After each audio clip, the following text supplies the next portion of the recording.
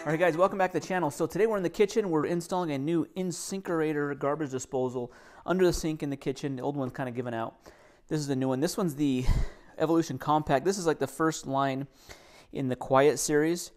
There's probably 8 or 9 different ones you can buy. This is probably the most popular brand. Our existing one that's broken is the same brand. So this flange right here is the same flange that we have underneath the sink. So I don't even need to install this. You can if you need to. This, all it's going to do is just give me a new shinier flange on the sink side, inside of the sink. I don't think I need to do that, so I'm going to show you how easy it is just to swap over the new one. So let's get the old one out, and then we'll get this one prepped to put in. Under the sink here, if you see, here's our existing one. This is like the Badger Insinkerator. It's like the half horsepower one. This is like a standard. This is what the contractor put in. It, you know, it's lasted 8.5 years or so. But it's given out, it's not working. So first thing we're going to do is we're going to unplug it here. We have our plug-in right there. This bottom outlet is the switched, so when the switch is on, this bottom outlet works. So we're just going to unplug it. I'm going to remove the hose clamp up top. This is going to remove the dishwasher connection. Get a bucket underneath because it's going to leak water. And then I'm going to replace this piece. A lot of these pieces, like this rubber piece, I'm replacing just because it's, you know, it's already 8.5 years old, and so I just don't want any leaks. So I'm going to replace that piece, and then I'm also going to replace the old cord. You can reuse this cord, but I figure I'm going to replace it just because I'm replacing the whole unit. So we got that. I think what I'll do is I'll just disconnect it from the sink connection here. To disconnect the existing garbage disposal from the flange, you can see there's these little loops right here. You just stick a screwdriver through and it's going to move, yeah, clockwise here. Okay, just broke it.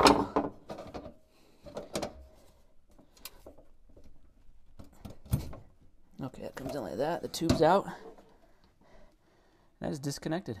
All right, so we got the old one out. We're just trying to figure out how the order of the these rubber gaskets go on top of the disposal here.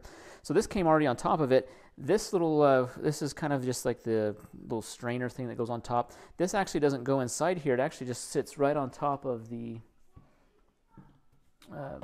strainer basket here. So it just will come out. So nothing. This doesn't get installed. The instructions aren't very clear. It does show kind of an order of how they're all stacked up, and this does show it goes right inside of that. So it does show that. But this gasket here is the one that's going to mate right up to the bottom of the connector underneath. It's ready to go in. There's actually a knockout plug inside of the dishwasher discharge pipe right here. This is there, so if you're not using it, connecting a dishwasher, it's kind of sealed off. If you are going to use it for dishwasher, you just have to get a screwdriver and a hammer and just pop that out. Once you knock that out, make sure you get all the plastic pieces from inside of the disposal part. Make sure you don't leave any excess plastic there. 2 items that we purchased in addition to this is the dishwasher connector kit and the power cord kit. My old one has the power cord, but I want to replace the cord just because, like I said, my old one's 8 years old and I want a fresh cord. I don't want there to be any electrical issues. So what we have to do to connect the electrical is on the bottom. Phillips head screwdriver removes this little panel here, and then we'll be able to make the electrical connections. We have our wires exposed here. We have the little top off here. We just need to screw in this little piece here. This crimps the cord so that way the cord doesn't get pulled out. So we want to screw that in first. This ring you can take off the back of this. You don't need this ring. And then this will actually just thread right onto there and tighten down. So what we'll do is we'll put our cord through here.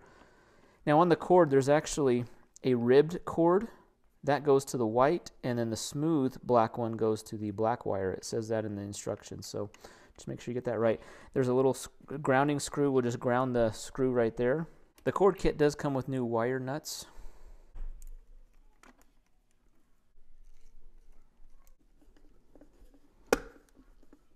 Ground securely in, and the wire nuts on each of the wires.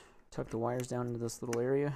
Put our plate back on, screw that down, crimp down the cord,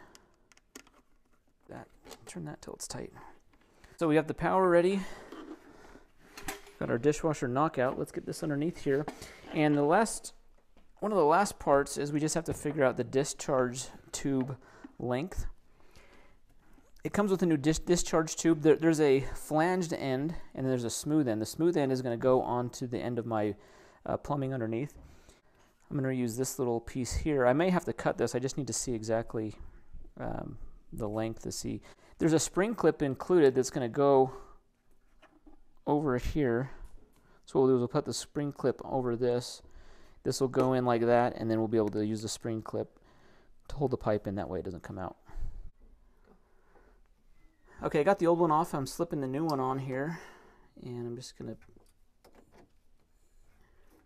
Comes with a new spring clamp. That's going to go over the... spring clamps on here. I'm going to put my hose clamp on here. That's going to go onto the garbage disposal. Just got it up there. I put a little dish soap on the rubber seal just to like help it get up there and to slide a little bit. I used 2 screwdrivers, one on this side, one on this side, and then just to pull. You want to go until it clicks all the way over. These rounded pieces are right up against the flange right here. So it's in there, and it can actually we can actually move a little bit to position it. We have to position it right across from the discharge pipe. So I just use my little hacksaw here, and I cut about 2 inches off of the pipe here. And how this pipe goes in is it goes in like so, and then this blue O-ring gasket goes in here, and then this clamp just tightens it down there. So I think I got it just about the perfect length, and then I'll just make sure it gets seated properly in there, and then move my spring clamp to tighten it.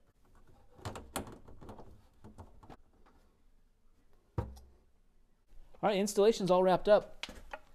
We have all the connections. We're just going to test it out here. I'm going to turn the switch on. You can hear it go. Pretty quiet. So from the top, we just have this removable rubber gasket here that we're just going to keep in there. I like that this one's removable.